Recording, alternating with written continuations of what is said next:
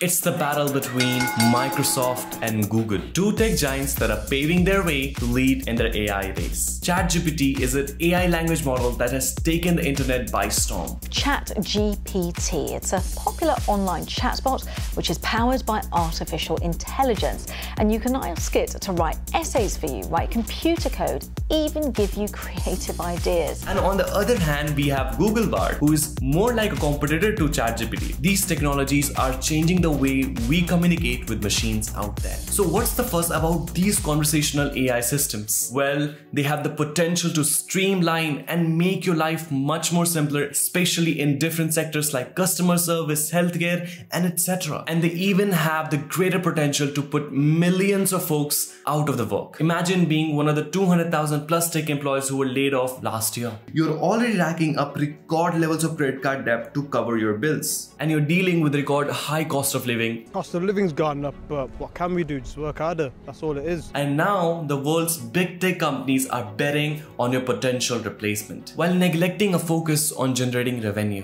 Last year, this created a loss in the stock market, which we haven't seen in the last 50 years. And if you think that it does not affect you, you might want to think it once again. At one point, companies like these combined to make the 14th largest economy in the world. So as they declined in the value, so did the portfolios of nearly every investors, hedge funds, and the investing platform. And ultimately, retail investors like you and I. But there are always ways to get back what you should have had. Like an asset class that outpaced the tech-heavy S&P 500 over the last 26 years. Even when those tech stocks were flying high for the last decade. I'm talking about contemporary art. That's right. It's even outpaced even soaring tech stocks. Now you can assess it in minutes without needing of millions of dollars. Thanks to Masterworks. Masterworks paid off tens of millions of dollars to the investors, and that's not one-off. Every Masterworks exit to date has returned a profit to investors. Just take a look at the performance. The results speak for themselves. With over 657,000 plus users, Masterworks officially have sold out in minutes. They even had to make a wait list for new users like you. But I've got special access for you folks. You can easily skip that wait list and directly got access to the platform by clicking on the link in the description box below. So what sets Bard apart from ChatGPT? One significant difference is the user friendliness of Bard. It has more intuitive interface and provides users with more control over the conversation. On the other hand, ChatGPT may require some technical knowledge to be used effectively. Another difference is how they are trained. It was trained using a bunch of different text sources from the internet like books, news articles, and web pages. The idea behind ChatGPT is that it can generate responses to questions or prompts that are similar to what a human might say. And Google Bard was trained on text data as well as structured data. To put it in a simplistic way, the data which is available in a spreadsheet or a database. By training on both types of data, Google Bard has a better understanding of how the information is organized and can generate more accurate responses to a certain types of questions. They were trained using special techniques that help them to learn and how to sound more like a real people as they generate responses. Now, next, how will these tools help us assist in our daily lives or maybe replace us? Business can automatically respond to any customer questions and provide the best answers possible. Bard is especially good at tasks like summarizing information, translating from one languages to another, or sorting text in some categories. This makes it an incredible helpful tool in industries where quick and accurate processing is important. To give you an example of how Bard can be useful, in healthcare, Bard can assist doctors and researchers in analyzing large amounts of medical data or prescriptions by identifying patterns and anomalies in a patient data. Bard can help doctors make more accurate diagnosis and develop personalized treatment plans. So you might be thinking that they're mostly similar. What's different in both of them, right? But there is a difference. The focus is on generation and understanding. ChatGPT was especially designed to generate text that is more human-like and coherent, especially in tasks like dialogue generation or one-to-one conversation or a text completion. And it will be more accurate and it will more make sense. On the other hand, Google Bard is designed to understand the meaning of the text and generate responses to user queries. Both of these tools have both of the features, but one has a little bit more as compared to other. Bard is excellent in tasks such as summarization, machine translation, text completion. Bard can easily handle it. While ChatGPT may not be as good as Bard in understanding complex text, but it can perform pretty well on most of the understanding text as well. For the time being, it's very hard to say that which one of the two win the race, but with the high-end advancements and the visible competitions between the two, it looks like they're going to continue make changes in these AI bots. As of now, these AI models have their differences. One might be weaker in one aspect and stronger in another. But one thing which is surely common is both ChatGPT and Bard have potential to kick humans out of their jobs. But the one thing is, surely is they both are common. I hope that this gives you plenty of information. If you liked this video, please feel free to subscribe to this YouTube channel